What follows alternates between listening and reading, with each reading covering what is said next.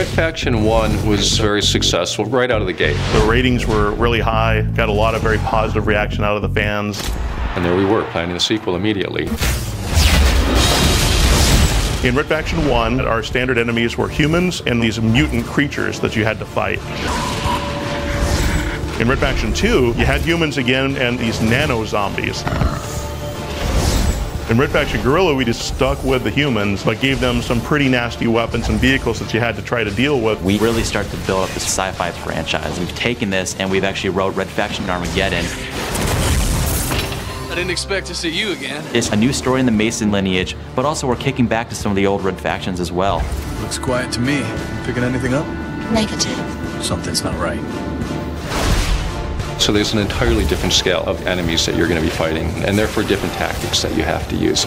We now have aliens this time. It's these creatures that have been living on Mars. You'll see the Creepers, which are the first low line of enemies that you'll face in the game. These guys like to melee you, they like to spit acid at you. Then we have the Ravagers, they're kind of like the mid-level infantry. They stick to buildings, they can throw lightning bolts at you. And then we have some of the bigger enemies, the tanks, the heavies. They can overrun you, they can stomp on you. Beyond that, it's just destructive weapons, destructive environments, new ways of approaching battles with enemies.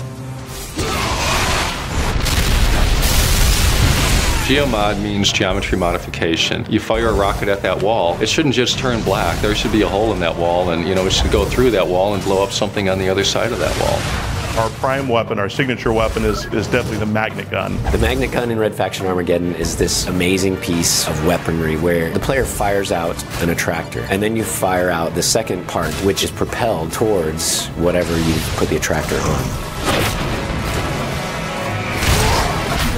We've given you a nano forge so that now you actually can repair structures as well. You can blow up a bridge or access points to you so that the enemy can't get to you, but then you can repair that bridge and get out of there.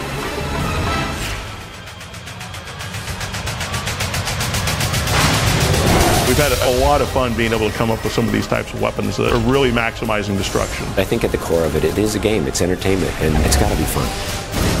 I think we've really tightened it up with Red Faction Armageddon. It's still the only destruction game in town. We give a lot for fanboys, but we also want to cater this, so if you're new to the Red Faction universe, you can jump in and see what you've been missing all these years.